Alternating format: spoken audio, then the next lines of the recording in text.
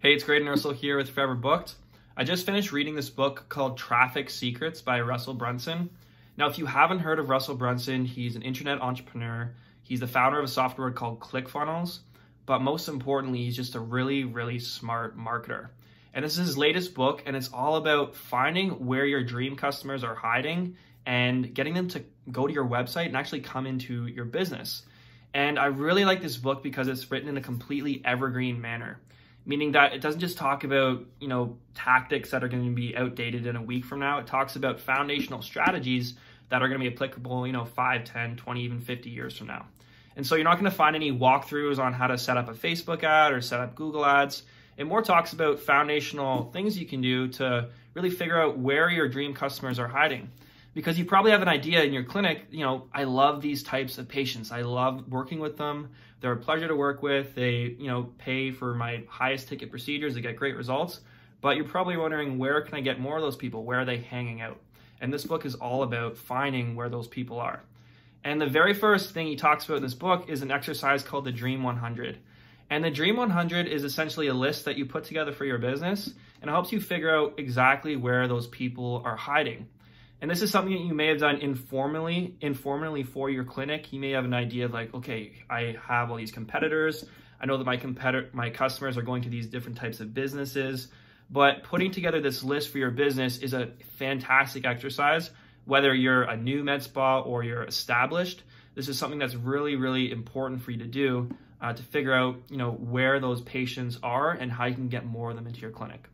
So to make it really easy for you, I put together a spreadsheet that's customized for the medical aesthetic industry. And I'm just gonna jump on my computer real quick here and show you exactly how this thing works and how you can start building up a Dream 100 list for your med spa so you can start attracting more of those ideal star patients. All right, here we are at the Dream 100 worksheet for medical spas.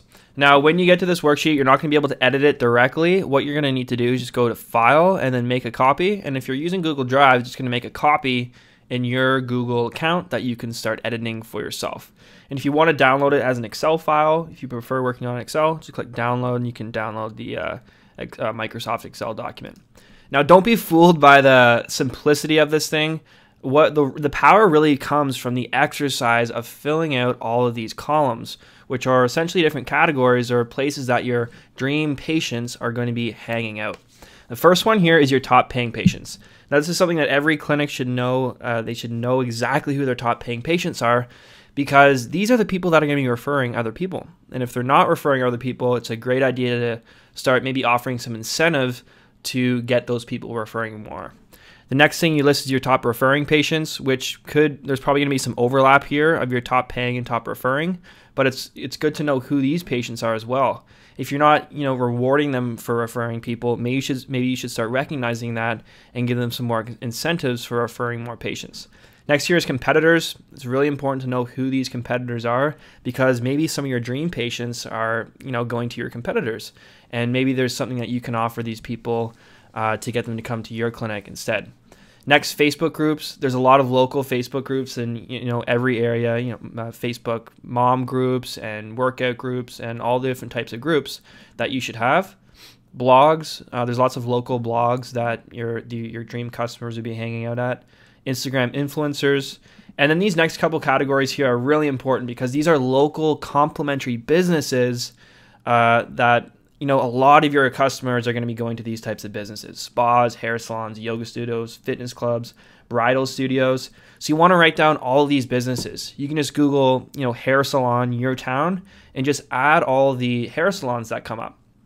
And it's really, really important to have these, because, all your customers are going to be going to these businesses as well.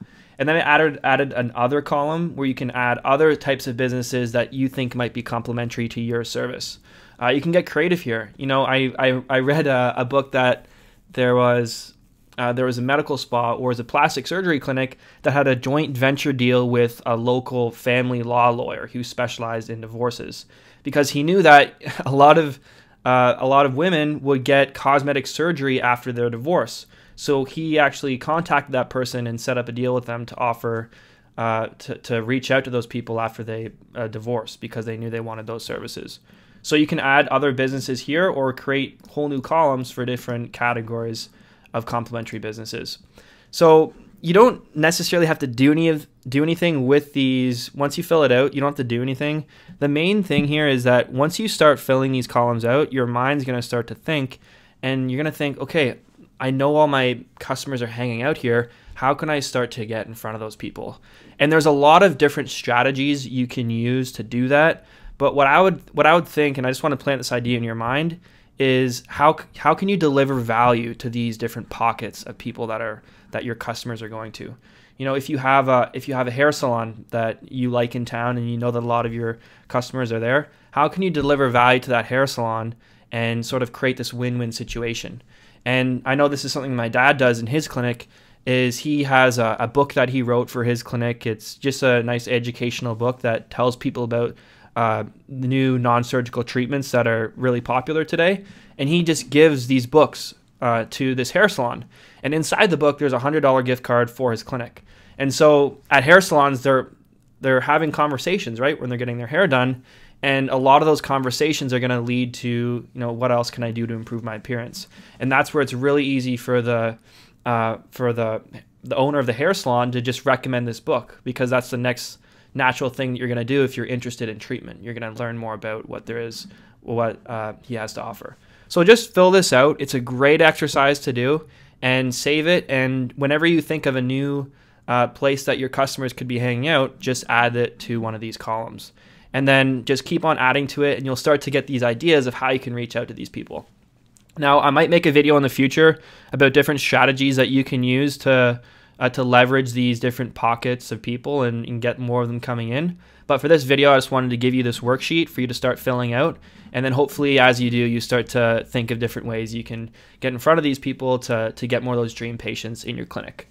Okay, thanks a lot for watching, and I'll see you on the next video.